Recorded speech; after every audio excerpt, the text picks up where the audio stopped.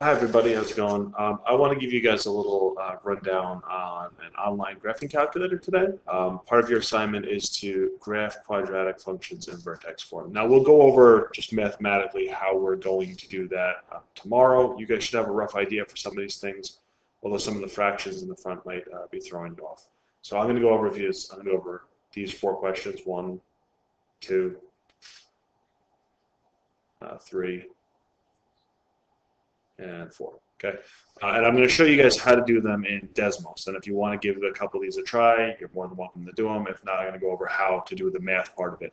But I find that graphing is a very handy thing for a lot of people. Now, I know in class we use a proper graphing calculator. If you would like a copy of this, just email me. I'll send it to you. I can kind of walk you through how to do it. Unfortunately, if you have an iPad, it won't work. If you have a old Android phone or Android device lying in a drawer somewhere, charge it up because you can get it for Android, and it's a pretty straightforward tool. If not, for a lot of you guys, the best option is going to be Desmos.com, Desmos.com. There's also apps for the iPhone, iPad, and stuff like that. And it is a much more user-friendly interface. It's much more straightforward. So for a lot of you guys, especially if you have physical limitations, this is going to be for you. Okay. So once you got here, we just want to start graphing. Now, before we begin, I really strongly suggest you take a second to go ahead and make this graph look like a 10 by 10 grid. So if you notice, first of all, it's counting by twos. It goes 2, 4, 6, 8, 10. And also it goes from, I don't know, like -9 to 10. It's a little bit off skewed, and you can move it around. You can click and drag it with your mouse. Before we get started today, I would really like you guys to take a couple seconds and put it as a 10 by 10 grid, because that's how I'm going to be working, and that's frankly how all the questions are. They're all in 10 by 10s. Okay.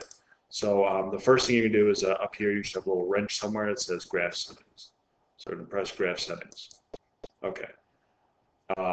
First of all, we're not going to touch any of this. We want to remove the minor grid line. So we're going to uncheck the minor grid line. So if you notice now they disappeared. So now they're on, and now they're off. So remove those. So now it's just the two boxes. There's no fractions in between. We want our x-axis, okay? These are your boundaries. This is your lower boundary to your upper boundary, and this is how many spots are between them. So we want our x-axis to go from -10 to +10, and we want the step to be 1. Okay? Our y-axis, again, we want to be from -10 to +10, and we also want our step to be 1. Okay?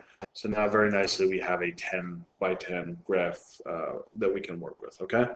So all it's going to ask you to do today is go ahead and graph a function, and it's going to ask you to graph 2 points, and it's pretty much going to do a lot of the work for you. Okay? So our first one is f of x is equal to 8x squared. Okay, now I'm pretty good at typing in math. I'm going to show you guys how to do that if you guys have a keyboard on the screen. So first of all, if there is no keyboard on your screen, right here, down here, press the keyboard, okay? So what are we going to say? F of x, okay? You can use y if you'd like, or you can go ahead and you can type it in. So we're going to say f, we have to go parentheses, f of x, okay, is equal to, and then we just want to type in our function, 8x, and right here, this is the squared button. So this is the square, 8x squared. So that is our function. What you're looking for, essentially, is the vertex, which is right here, and another point on the graph that it goes through. So right here, it goes through this point right here. And if you're really careful, you can kind of slide this along with it, and you'll see that it does go through the point 1, 8. Okay? There are other points it goes through. Now, again, remember from our form yesterday, right? We had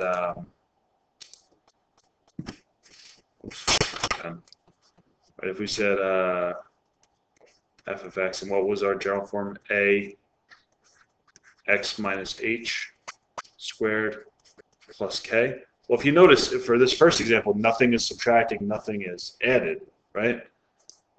Nothing is subtracting, nothing's added, so our first point should be at the origin.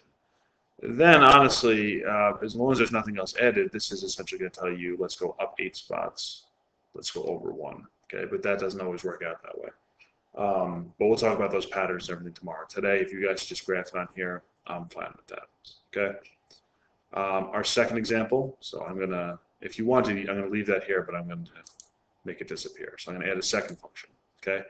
And this time, just for the sake of it, let's call it g of x. G of x, okay? G of x equals, okay, and I'm going to give you a more complicated one this time. It's going to be -3. By the way, the negative and the minus button are the same. They will know the difference. -3 x plus 2 squared minus 2, okay? So there is our graph. Again, let's take a look. First of all, it's negative, so we see it flips down this time. We see +2 on the inside, -2 on the outside. So if you remember from yesterday, this right here and this right here, your vertex, but we have to flip the sign of anything on the inside, right? So our vertex should be, again, flip the sign, not +2, -2, -2, which it is. Our vertex is -2, -2. And from there, it flips down, and we have a 3 in front, so we're going to say, go down 1, 2, 3, and over 1. Okay. But again, today, if you want to, you just kind of scroll this until you get a point right there, like -1, -5. Okay.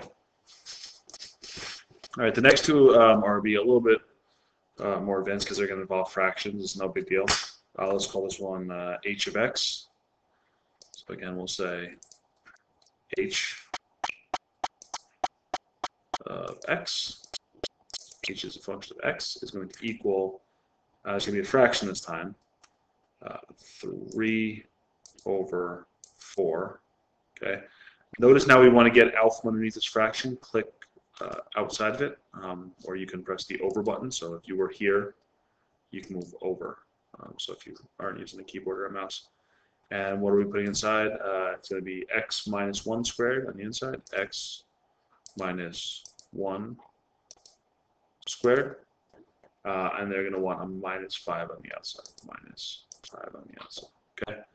So again, this one a little more complicated because that fraction from. But remember, we're reversing this one and keeping this one as it is. So our vertex should be at +1, -5, which it is. And now we're looking for another point on this graph, and it looks like it's going to be. Does it go past that one? 3, -2. Okay, so again, 3, -2 looks like the next point on the graph. Okay, and we'll talk about tomorrow how we're going to find that. That's a little more complicated than using the fraction. For today, like I said, if you can graph these and just kind of get a feel for Desmos, I'm really okay with that. H of x, I would be next, but we don't use I for functions, so we're going to say j of x. Okay, I'm sorry, I should do that using. I know a lot of you guys are going to be using iPads, so we're going to say j of x. Okay. By the way, if you're really having a hard time with this, you can put y for any of them. J of x equal to 1/3. So again, 1 divided by 3. Notice I'm still on the bottom of the fraction. Let's get out of there. Let's press the over button. 1/3 parentheses x minus 4 squared. And that's all they wanted. Okay. So again, it's going to move 4 to the right, but none up and down. So there is our next point right there. And the next point, it looks like it goes through squarely, is going to be this one, is going to be 7, 3. Right, and there it is right there, 7, 3. Okay? So again, that's all it's going to ask you to do on your work today is graph the vertex and graph the point. Now you guys should be able to find the vertex. It's that second point that Desmos might come in handy for. For a lot of you guys, being that we're not in school, we don't have access to a lot of things we normally do. This should be a good alternative for now. Like I said, if you want the proper calculator, I can gladly give you the proper calculator, and then I can make a video showing you guys how to do that. So it's no big deal. All right. So anyway, like I said, if you want to just take a look at this today and that's it, that's fine. Tomorrow we'll talk about how you can do the problems online. But if you want to, you can get a head start on them. Like I said, you should be able to get the vertex and another point from the graph from that. Okay? So I hope this helped, and I hope it gives you good guidance. I hope you guys are all safe, and I will talk to you guys tomorrow.